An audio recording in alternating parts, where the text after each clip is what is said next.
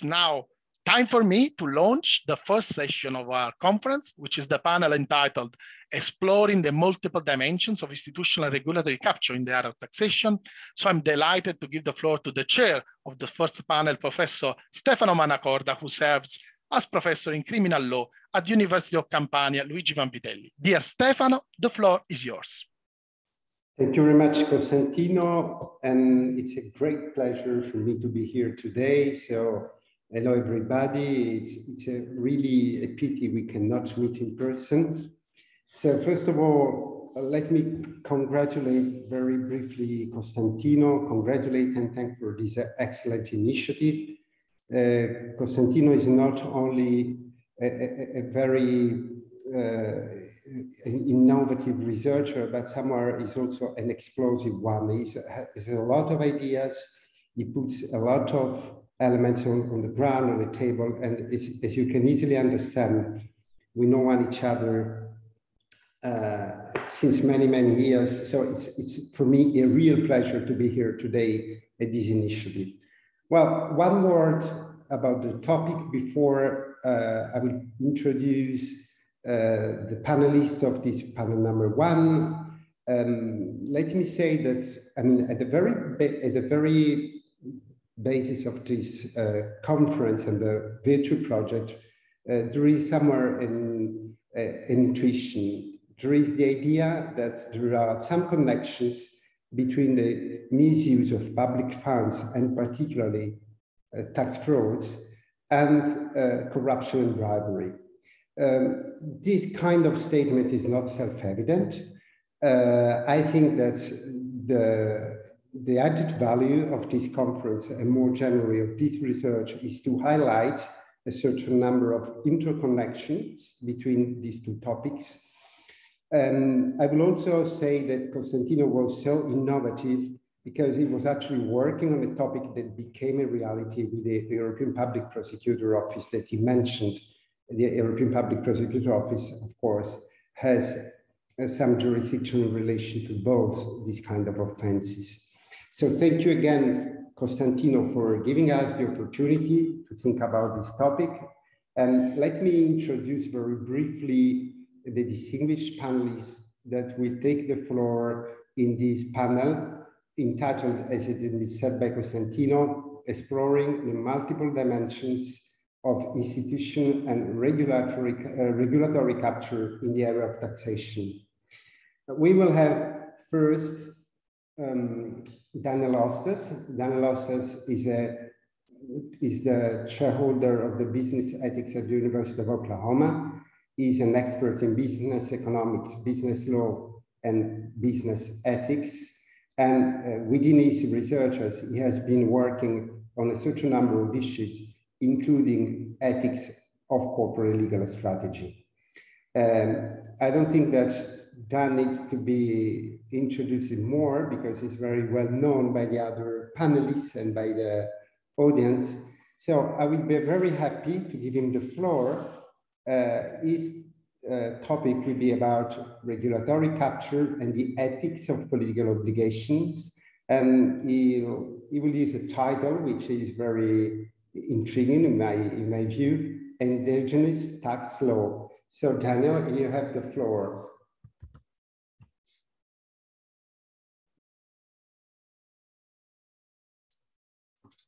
Thank you, Stefano. It's very much of a pleasure to be here. Indeed, my paper is entitled Endogenous Tax Law, the Regulatory Capture and the Ethics of Political Obligation.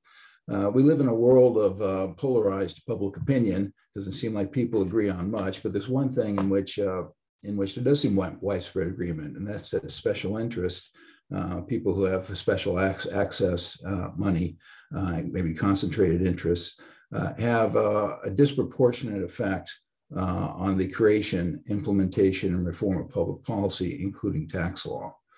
That's a central tenet of Marxism. It also comes directly out of von Hayek. So it's not really even debated. It's on both sides of the aisle. We have several Chicago School economists that won the capture theory Nobel Prizes in the 1970s. You have Menser Olson and the political science folks in terms of in terms of public choice, University of Virginia and elsewhere that are on board as well. It's pretty much common sense that there is a capture of the regulatory process. You see that particularly with regard to the tax cap, which is defined, as we all know, as the difference between income taxes that are due and income taxes that are collected. A recent IRS study estimated that the tax gap in the United States is an amazing $600 billion. What my paper is doing is trying to look at is what allows this tax gap to continue on. And in particular, I'm following the traditional framework of the fraud triangle, but rather than focusing on the opportunity elements of fraud, which is the primary focus of the VIRTEU project and other presentations, I want to look at the rationalization side of the fraud triangle, because fraud triangle ultimately is motive, opportunity, and rationalization. In particular, look at some of the ethical and psychological bombs that people use to justify cheating on their taxes and engaging in corrupting public officials, and in public officials that ignore their public duties, and asking those taxpayers as well as those public officials to examine their life, otherwise it's not worth living, according to Socrates, and to engage in some stoic self-restraint. Perhaps I'm whistling into the wind. I believe I pretty much am, because people like money and power. But nonetheless, I think somebody ought to point this out. So that's what my paper is trying to do. It's written in 3 parts. The first part addresses the ethics of the taxpayer. In particular, it offers a criticism of financial risk management. Financial risk management in the compliance industry is the norm. Basically, what you have in compliance, there's more, by the way, there are more compliance officers now today in America than there are publicly employed police. It's a huge industry. And what compliance officials do is they do a survey of legal risk. They design protocols, they engage in trainings, provide certain incentives and monitoring. And there's nothing necessarily wrong with doing a financial risk assessment, but it's not financial risk assessment when it comes to legal compliance can be ethically tainted. The first problem with it is that it ignores the ethical obligation to obey law and ignores the ethical component that law has. To the extent that law is expressing an ethic, that to the extent that law is based on ethical goals, law has an ethical component. But financial risk management ignores that. Then it presents law strictly as a financial result of alternative actions that are taken by the taxpayer or the regulated entity. And then to compound matter, the actual likely consequences are going to depend upon the legal strategy, the capture strategy, if you will, of the regulated entity. And you wind up with a world in which financial risk management winds up being do whatever you can get away with. This is licentious admonition to do that. And then a suggestion that that's okay, that there's nothing wrong with that because everybody's doing it, or whatever bandwagon effect, or whatever the reason might be. Of course, there is an alternative. The alternative is that the regulated entity, be it in the tax realm or whatever regulatory arena you're talking about, could engage in some stoic self-restraint.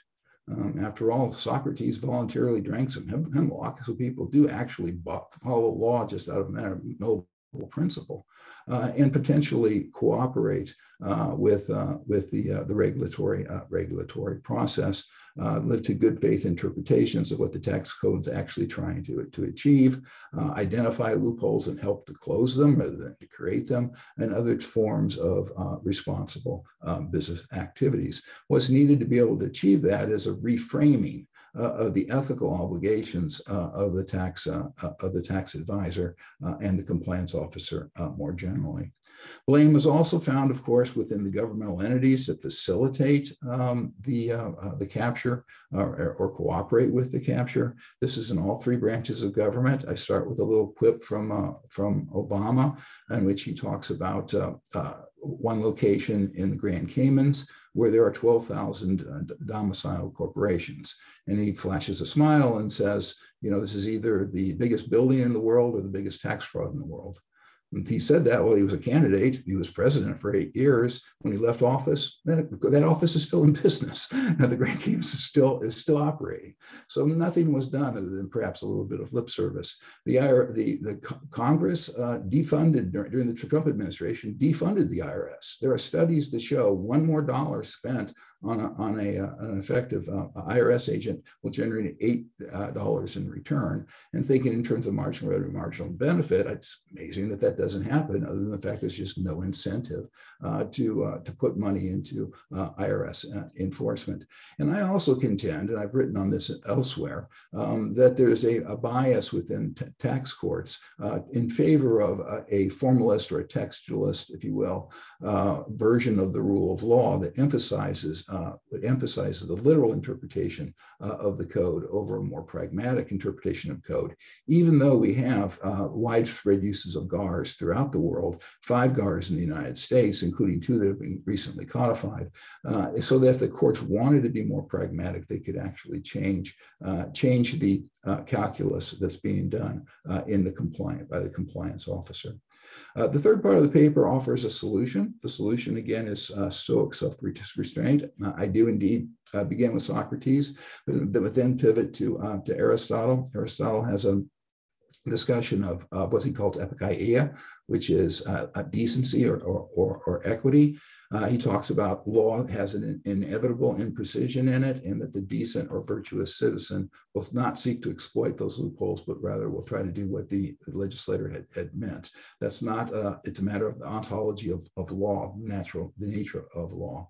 You find the same idea within Adam Smith. Adam Smith thinks that people are both, have 2 aspects within the theory of moral sentiments. They are altruistic and they're also egoistic.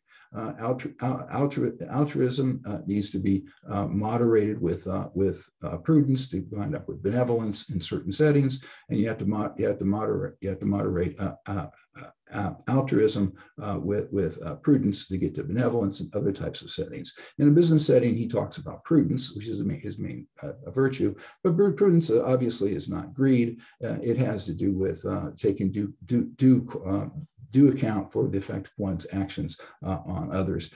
But perhaps the person that makes it most clear is John Rawls. John Rawls has a deontological first order principle of civility, in which he talks about not taking undue advantages of loopholes and cooperating with public institutions such as law.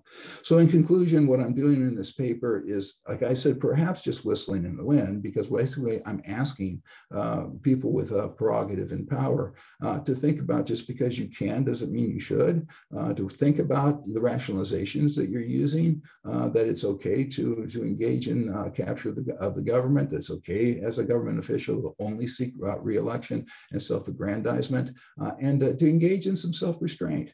People are amazingly complicated individuals. They can be extremely selfish in one context and extremely altruistic in another, and I'm asking for them to reflect upon the human condition and to engage in some self-restraint. Thank you. Thank you very much, Daniel. Thank you for highlighting such a short time, such a complex topic. What you were referring to does not apply only to US, unfortunately. It also applies to all the other, at least democracy that we know in Western countries, and probably at a wider level. I'm very interested myself as being a criminal lawyer, that you are actually, mentioning as a main idea the shift from egoism to altruism without referring to any sanction or to any penalty. I'm glad to hear that. And there will be a lot of elements to be discussed within your presentation. I will probably leave it for the floor, or maybe at the end of this session, to get some questions for you. I do have some questions for you. Hopefully we will have the time to discuss them. So thank you again. And I will now give the floor to Gaetana. Gaetana Morgante, she's a professor at Sant'Anna University in Pisa. She's been a former fellow at the Max Planck Institute, and she's a very good colleague of mine and friend. She's an expert she's a criminal lawyer, and she's an expert in all the issues related to business, criminal law, and corporate criminal liability. I hope Gaetana, she could connect. She had a trouble with, yeah, Gaetana. Yes, yes. Gaetana. And before giving the floor to Gaetana, I will actually say that she will highlight the other side of the medal. She will deal with corruption, and she will, in particular, explain why corruption is a multi-offenses from different points of view. Thank you very much, Gaetana. You have the floor. Thanks indeed to you, Stefano. Can you only confirm me if you properly see the presentation? Everything is fine. We can hear you. We can Okay. see your. Thank you. Thank you so much. So thanks indeed for giving me this important opportunity to join the final international conference of the VIRTEU project. Thanks indeed also to the colleague and friend Costantino Grasso and all the organizers of the conference. My very brief presentation will focus on the complexity of corruption as a multi-offenses system, and I will try to analyze very briefly with you how and why corruption never stands alone from different points of view, namely from a criminological and economic criminal law in a more strict sense, and finally a law enforcement point of view. Starting from the criminological point of view of the analysis of the complexity of corruption, I would like to propose you this figure to describe corruption as a gear of a part, a gear of an engine, starting from different crimes such as tax evasion and corporate crimes more in general, in order to set aside the financial resources to be used for future corruption activities. And this complexity of corruption and this connection of corruption with other kinds of crimes can be seen, in my opinion, not only in connection with corporate crimes, I mean with crimes committed in the framework of, let me say, illicit organizations, but also when these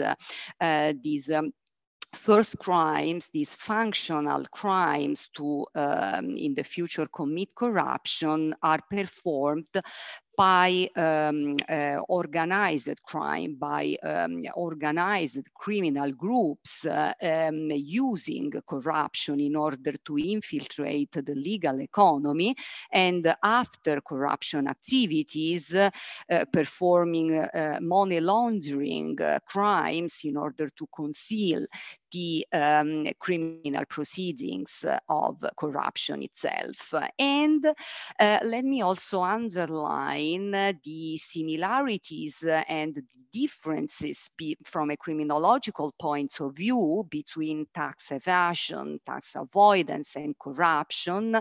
Both crimes are characterized by a significant dark figure, but while tax evasion is also characterized by a general law perception of the criminal relevance of this criminal activity, the perception of the criminal irrelevance of corruption is really high. And also from an economic point of view, corruption is a part of a complex system because, as I said before, corruption never stands alone and is characterized by this connection before and after the criminal program with other kind of crimes in order to manage the financial, the economic resources connected to the commission of corruption. And also from a criminal law point of view, in a more detailed perspective, corruption is a part of a very complex system, because corruption, and maybe even in the cases of the so-called petty corruption, is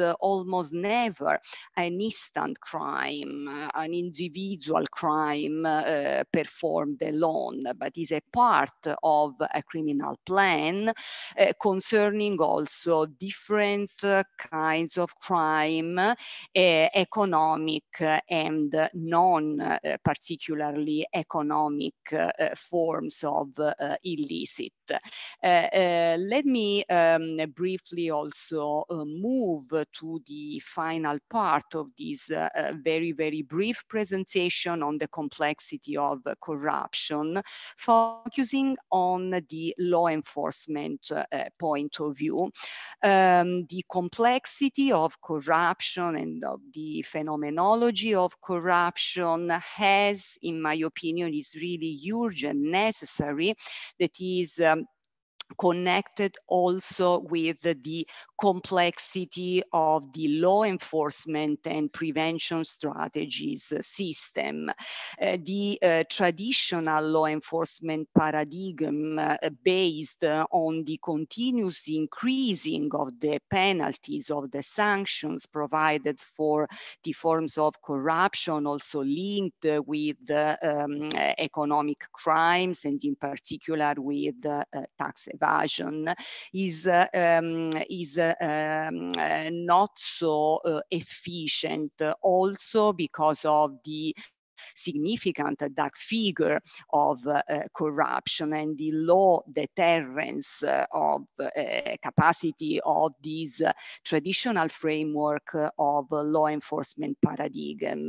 Maybe it's more efficient and useful to address the complexity of corruption as a criminal plan, to focus on the necessity of a change of paradigm of law enforcement based on the strong anticipation of the threshold of the criminal intervention, and on the synergy with preventive measures, above all administrative preventive measures.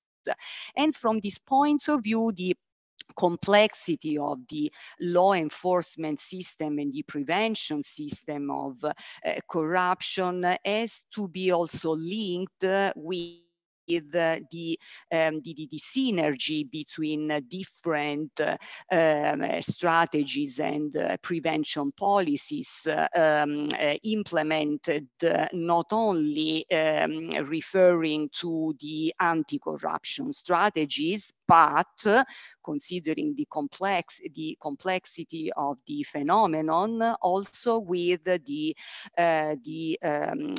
anti-tax avoidance strategies, the anti-money laundering strategies, and the terrorist financing strategies.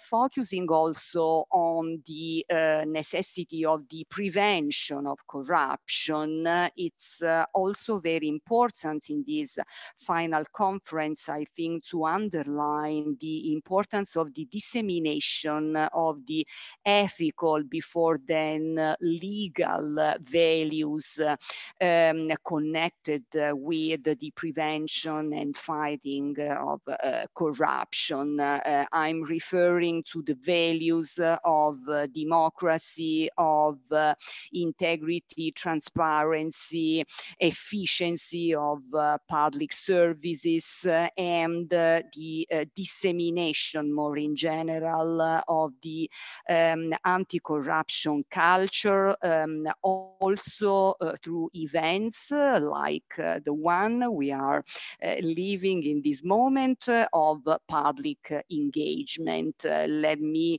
move in the 10 minutes assigned to me to the last figure with I would like to close my presentation. I would like to repropose you the first figure of the engine, but replacing in the different gears the crimes with the prevention strategies of the illicit activities that are the parts of this complex phenomenon that have to be connected in order to follow and implement the complexity of the criminal phenomenology with the complexity of the law enforcement strategies. I mean, the law enforcement officers, and more in general, the law enforcement agency are obliged to follow and to adapt their capacity to the complexity of the phenomenon, even in the particular moment we are experiencing now, directly after the pandemics and the availability of significant amounts of financial resources. And in this moment, I think it's very important to work all together on this complex but efficient synergy between different law enforcement and prevention strategies facing till the end, let me say, the complexity of corruption. So thank you very much for your kind attention, and I'm available for questions and other clarification you eventually need. Thanks indeed. Thank you, Gaetana.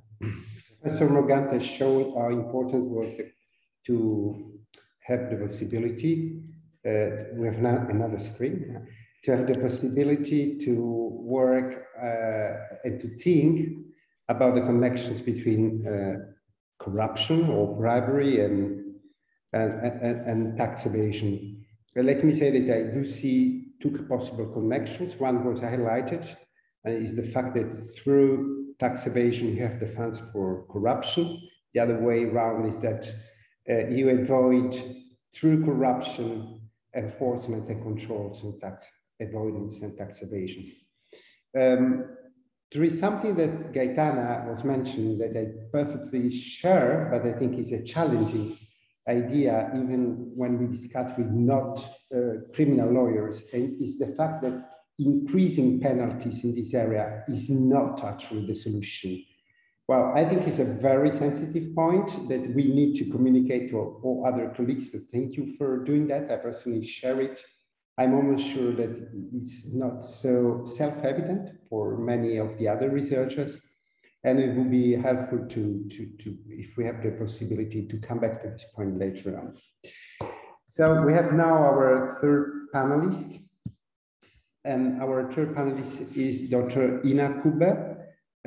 Ina is a postdoctoral fellow at the School of Political Science, Government, and International Relations in Tel Aviv.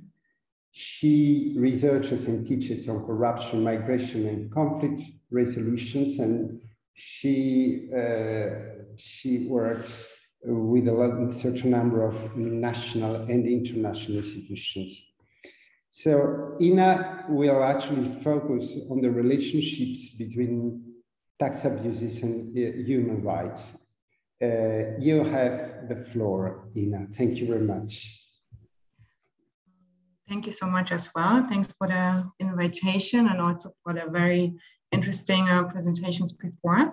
So I will focus on the link between tax corruption and human rights violations. And I wrote a paper together with Morten Koch Andersen from the University of Copenhagen. And now I would like to talk in particular about this paper, of course, but I also would like to bring a new dimension into that, the role of state capture.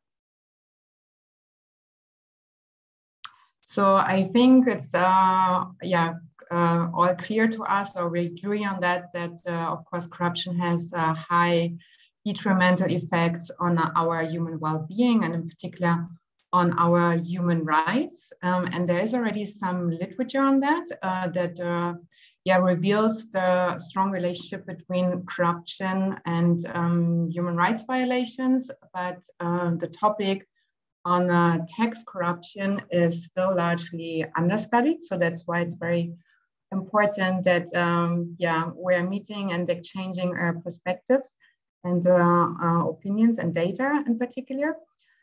So the topic is still not really on our agenda, on the business agenda and on the human rights agenda, and also not on the research agenda. Why should we care? Because we know that corruption benefits the few at the expense of the many. And of course, it's a misuse of entrusted power for private gain. And it's very important to emphasize again that there's always a victim. So no matter what's happening when we talk about corruption, there's always a victim. And when we talk about human rights violations, in particular, the society is suffering from corruption, or in this case, fiscal tax corruption. So Morten and I, we are analyzing the effects or the consequences of tax corruption and human rights. And we also stress that we are not trying to establish a causal relationship. At first, we want to show that there is a correlation between the both. So it's more about how tax evasion as a form of corruption is related to the violations of citizens' rights. Because we can see that fiscal corruption undermines the ability of a state, and of course, particularly the capacity to promote, to protect, and enforce the enjoyment of human rights. And for that, we need a stronger victim-oriented approach.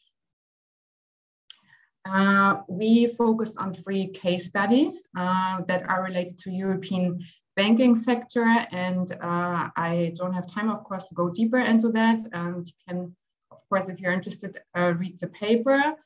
Just to summarize it, we have a look at the Fresenius model, a German company, Panama Papers, and the Danske Bank money laundering scandal that shows the strong interactions between corruption, or in this case, tax fraud or fiscal corruption related to the violation of our rights, of human rights.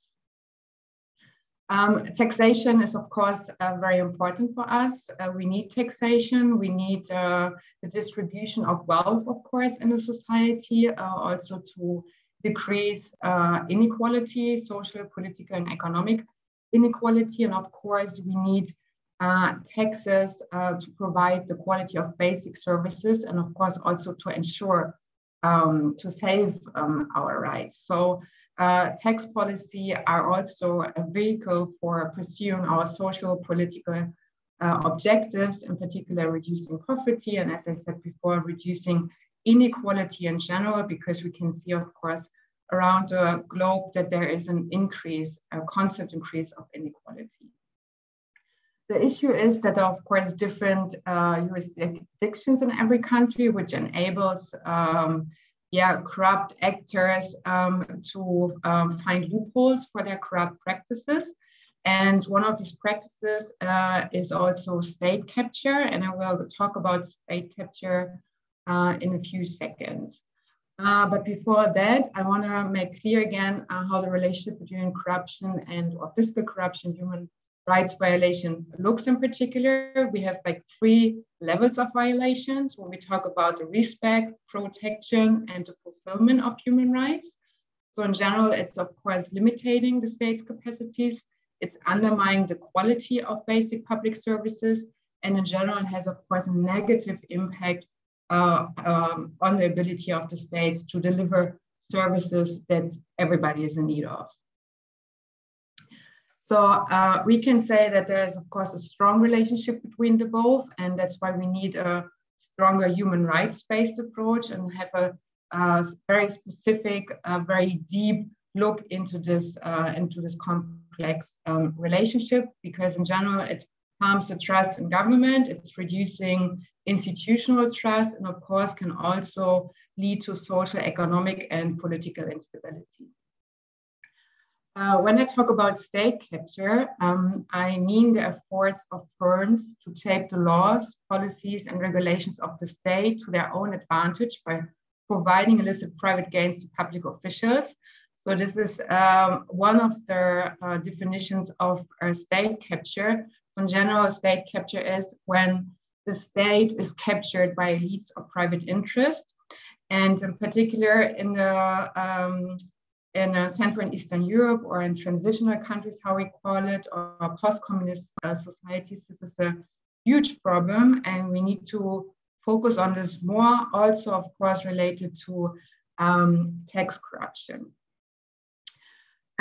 We conclude our paper with recommendations to European Union and European Union member states. They are also in line with the recommendations of the UNCA coalition from 2021. Of course, we need more transparency when we talk about company ownership in the private sector, advancing open contracting. We need more access to information. We see it's a huge issue still. Asset declarations. We need a higher independence of anti-corruption bodies. We need to include the civil society more that can act as watchdogs and keep the government and private companies accountable. We need to promote an environment, of course, for civil societies and journalists so that they can do their job in a proper way. We need to enhance and increase the scrutiny of national companies and their international dealings and financial transactions, of course. And as a last point, we need to establish tax abuse as a violation of human rights, including facilitating of transaction and hosting of finances, in particular tax havens. But as I said, we need a strong case-by-case approach because the context plays a very important role into that. So we need tailored approaches when we want to analyze it in a proper way, the link between tax abuses and human rights violations. So as I said, we need this victim-based approach. We need a more human rights-based approach. And we also need a stronger look at the role of state capture in particular in these days. Thanks a lot. Thank you very much, Ina. Yes, very brilliant presentation that I think was useful even more when we connect your presentation with what has been said before. First, you are right in saying that the huge gap between what should be paid in terms of tax and what is paid can affect human rights. And so we are reconnecting what Daniel's presentations in relation to this gap. But I also see a sort of risk in the idea that the tax evasion is a serious violation of human rights. And it's exactly the same risk that was highlighted by Gaetana. So we should take into consideration that this is a very severe offense with a huge impact of public funds and probably public services. And do we consider that as an aggravating factor or as something that should bring to a very severe consequence in terms of punishment? Or should we take into account what Gaetano was saying in terms of prevention and synergy related to corruption, of course, but related also to tax offenses? We are, facing a certain number of dilemmas that of course, I will not deal with here. My interest was just to focus on how, interconnected were your presentations and how much we could actually speculate in a certain number of topics that we are exposing so clearly and in such a short time. I will now give the floor to our last panelist. Our last panelist is Jason McLean. Jason is an assistant professor in the Faculty of Law at the University of New Brunswick. and is also an adjunct professor in the School of Environment and Sustainability of the university. I'm probably going to pronounce that very badly, Saskatchewan. And Jason's works very much on climate change and sustainability law and policy. And his presentation is extremely interesting because he will exactly focus on these topics, and more in particular, the title of this presentation is the following one: Regulatory Capture, Complexity and Academics. We feel that we are all interested very much in his presentation. Thank you, Jason. You have the floor. Thank you very much, and good afternoon to everybody, and thank you for the invitation to be part of this really fascinating discussion.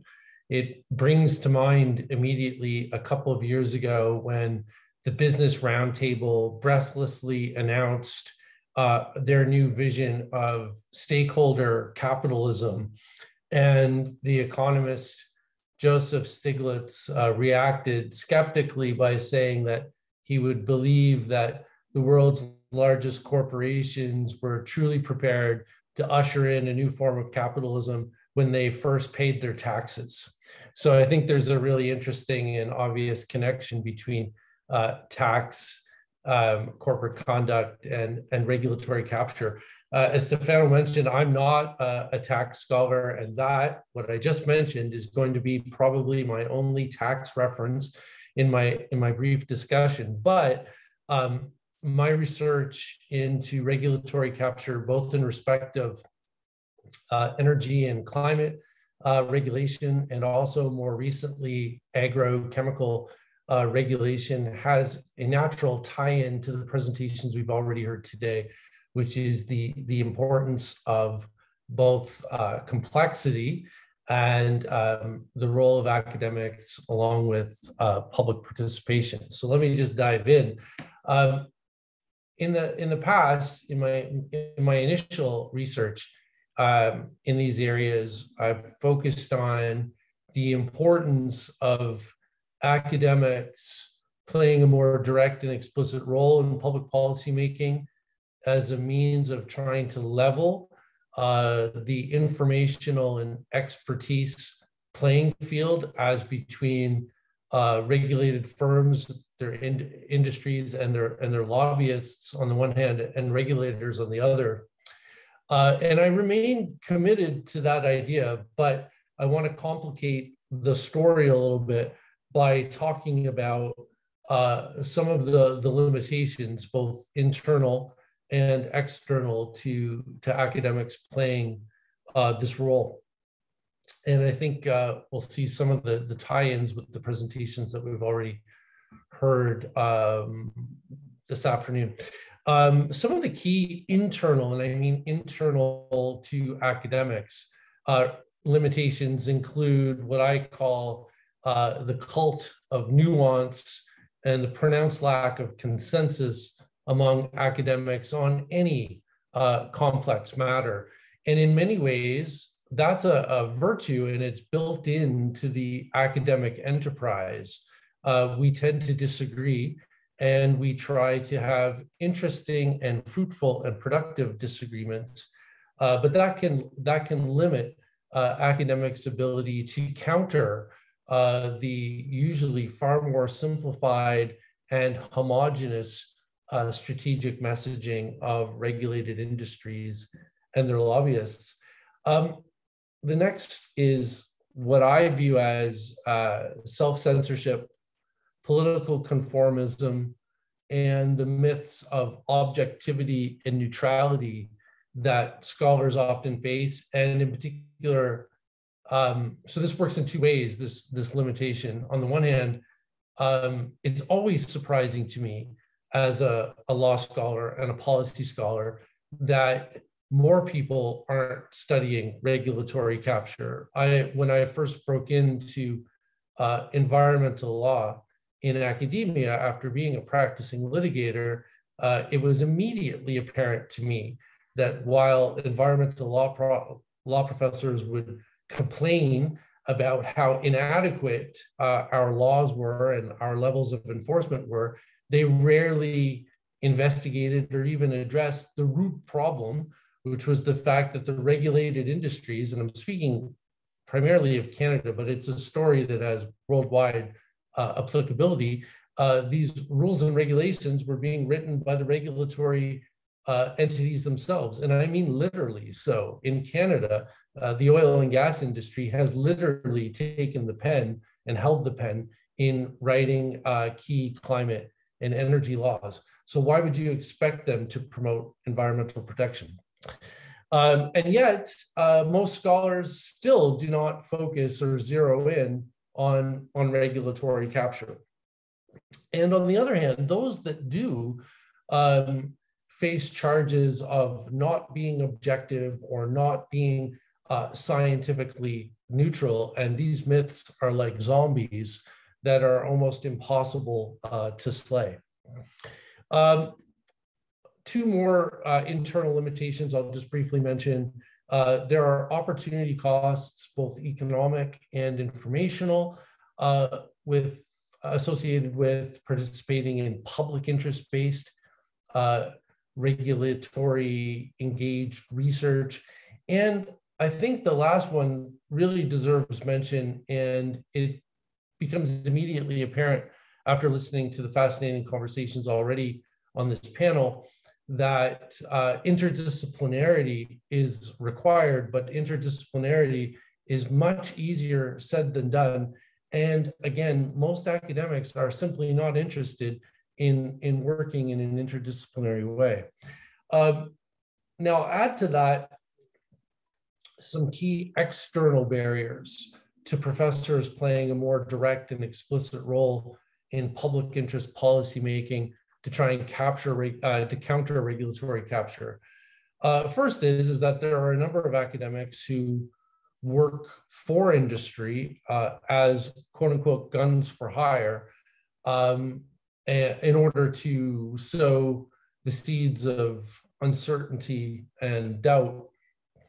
We are also working in, and this has already been acknowledged this morning, as much as I admire Daniel's call to Socratic introspection and Aristotelian equality and good faith, we do live and work increasingly in an era of political polarization, populism, anti-intellectualism, including sort of, I think, new and unprecedented attacks on even the idea of expertise. And then this takes me to one that I've been experiencing quite a bit recently in Canada, which is regulators and policymakers, on the one hand, indifference to academics, and on the other hand, sometimes hostility. And I want to return to a really interesting point that Daniel made at the outset of his presentation, which is that regulatory capture is common sense. It's arrived as a kind of a bipartisan acknowledgement of the reality in which we live. Both sides of the aisle accept this. And I think there's truth to that, but regulatory capture is interpreted differently depending on both sides of the aisle. So, and I think a whole book has been written about this, so I can't go into too much detail about it, but left progressives who have undertaken, and I would put myself in that category, who have undertaken regulatory capture research with the idea of drawing attention to the need for regulatory reform, have in some ways played into the hands of the initial neoliberal critics of regulatory capture before neoliberalism was even coined, and Stigler would be part of that, who would use the critique of regulatory capture not as a means for spurring regulatory reform, but rather as a means of arguing for deregulation altogether and quote unquote free market prioritization. And one of the ways that I've actually experienced personally in my work that this happens is that regulators themselves, when you're trying to engage with them, aren't thrilled to learn that you think that they've been captured by the firms and the industries that they're supposed to be regulating. And this can create friction when trying to sort of get on their side and to help them with independent academic expertise. So I remain committed to the idea that academics have a key role, even a responsibility to play in using our privileged position as knowledge brokers to help level this playing field of asymmetric information, which is one of the key risk factors and preconditions of regulatory capture, the increasing complexity of regulation in modern life. And I think in a forum like this, it almost goes without saying. But I think academics have to begin to really strategically rethink how they go about this project, not only by foregrounding the focus on regulatory reform and the capacity of state regulation, indeed the necessity of state regulation, and Ina's presentation really makes that point quite well, but also thinking about how to draw in greater levels of public participation. This, I think, is the largest challenge before academics who want to work in an engaged and responsible way on regulatory capture. And we're not very good at it institutionally or as a type. We make calls for greater civil society inclusion. The work of investigative journalists in particular is really important, in collaborating with other sectors of society to try and empower them. But we tend to talk amongst ourselves, and what we say doesn't translate very well into that public sphere. In many ways, regulatory capture is not merely or even significantly a technocratic problem, although it often appears that way in our work. One of my colleagues put it really well when she said that regulatory capture holds up a mirror to democratic society, and it reveals the growing level of public and civil society and democratic disengagement with the very regulatory and policy-making processes that deliver, basic social needs and social objectives and state obligations. And so I'll wrap up very briefly just by saying that academics have to begin to develop, I think, a more nuanced, interdisciplinary, and publicly engaged model of research that seeks to counter regulatory capture, and one that also accounts for our growing understanding of motivated reasoning. So in terms of Socratic introspection, the main areas that I work in are areas where the fossil fuel industry on the one hand and the agrochemical industry on the other hand are playing an outsized role in moving regulation and policymaking away from the public interest to their own private interests. But it's more than that. They have been for decades and continue to be very effective in shaping the narrative around what is in the public interest in a manner that's consistent with their own private special interests, and they believe it. So the fossil fuel industry doesn't wake up in the morning and say, well, let's get back to work another day for more regulatory capture. They say, we're fueling the world. The agrochemical industry doesn't wake up and say, it's time to wake up and capture the state so we can poison the world. Companies like Monsanto think that they're feeding the world. And so we have to understand and become more strategic about how we engage in these discussions about what, in fact, is the public interest, how it's been captured, and how to escape that capture and shift regulation back to what is the proper public interest. And that's a much larger conversation, but I'll leave it there. Thank you very much. Thank you very much to you.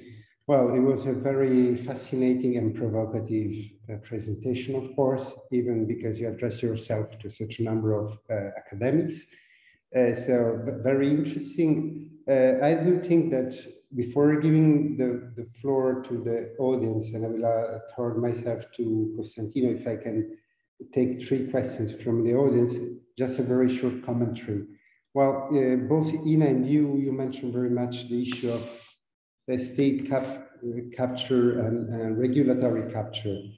And I think there is a piece of the puzzle which is missing here, which is there the need, apart from the risks, is there any need for having private companies and private power sitting at the table for co-regulating a certain number of technical areas? You were mentioning oil and gas, you were mentioning agriculture. I will actually add a certain number of other issues. Pharmaceutical sector is a typical one. Is there a need?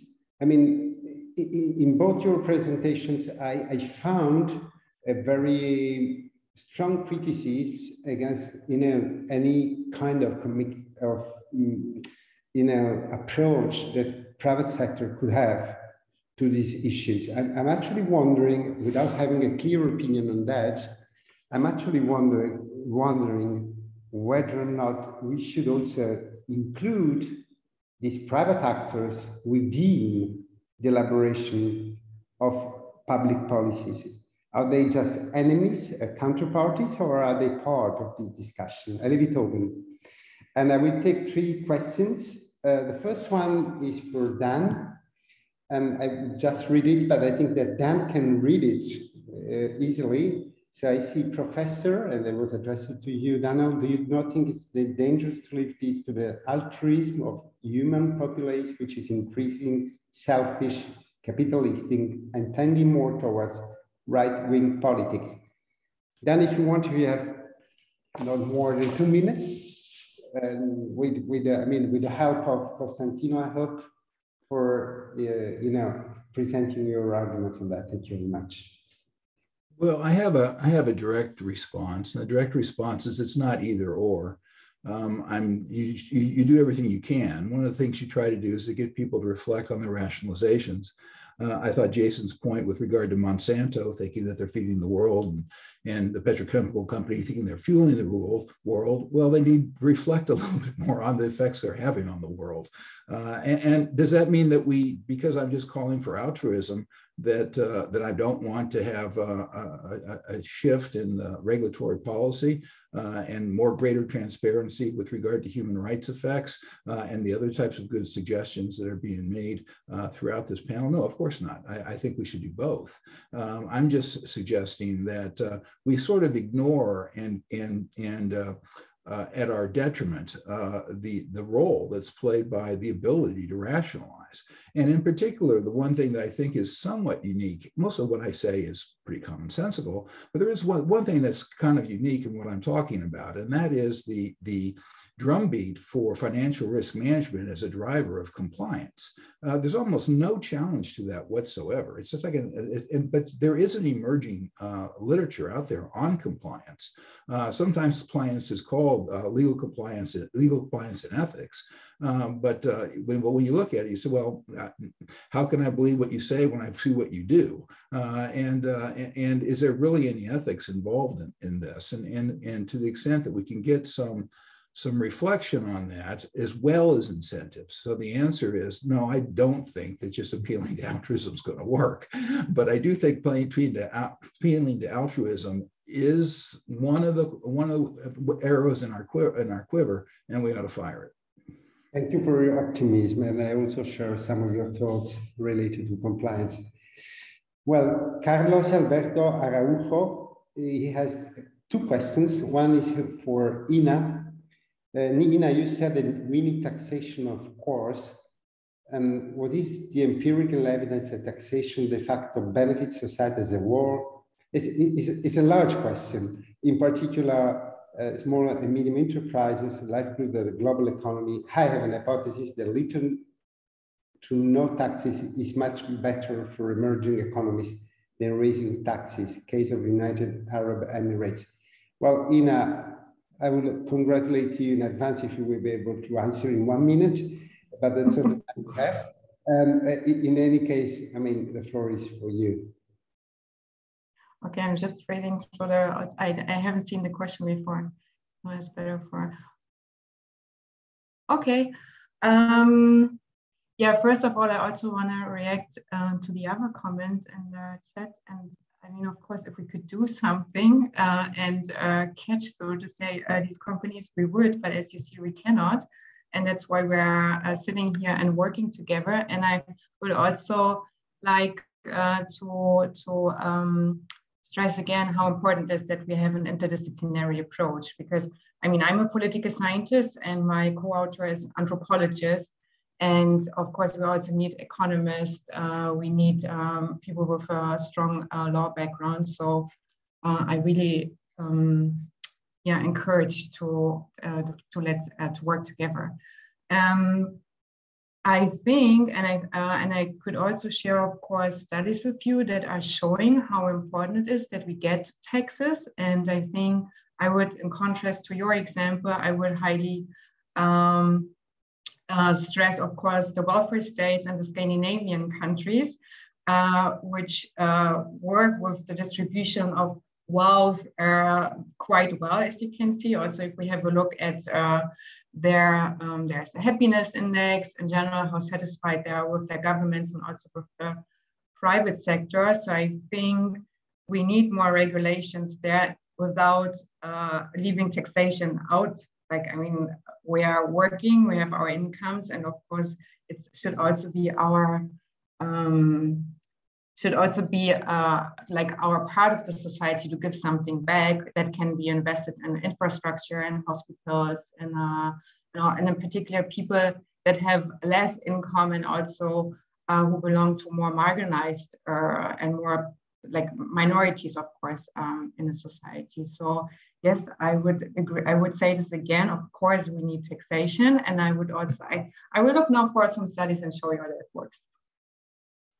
Thank you, in a big effort for giving your position, but it was very clear. And there will be a last question for Jason, always arising from Carlos Alberto Araujo, which is more general addressed to the panel. Can artificial intelligence or blockchain mitigate compliance capital risk for small and medium enterprises? My observation is increasing compliance benefits large corporation and forces small and medium enterprise of bankruptcy to merge or to be acquired. Well, I don't know, Carlos, sorry, Jason, if this is a question for you. I don't really see a connection, but if you feel that you could add anything to this issue, well, you're more than welcome. With all due respect, I don't think I can really add anything to that. I haven't given any thought to it. It's interesting, but I'm probably not the best person to address it. Well, I think extremely timeless. No, it's not true. We are extremely timely today. And we have been asked by Costantino to terminate our panel at 4:10, but since it took 5 minutes, we were extremely compliant with the rules. I wish to thank all the panelists. It was a very fascinating exchange for me. I hope there will be new opportunities and exchanges. Of course, I want to congratulate again the organizers in Costantino and thank all the audience as well that also took part to this exchange virtually. Thank you very much all. Thank you very much, Stefano, for chairing this panel. Thank you, Gaetana, Ina, Dan, and Jason. It was a fascinating discussion. It was great to have you with us. And let's have now a 6-minute sharp break, and we will reconvene at 20.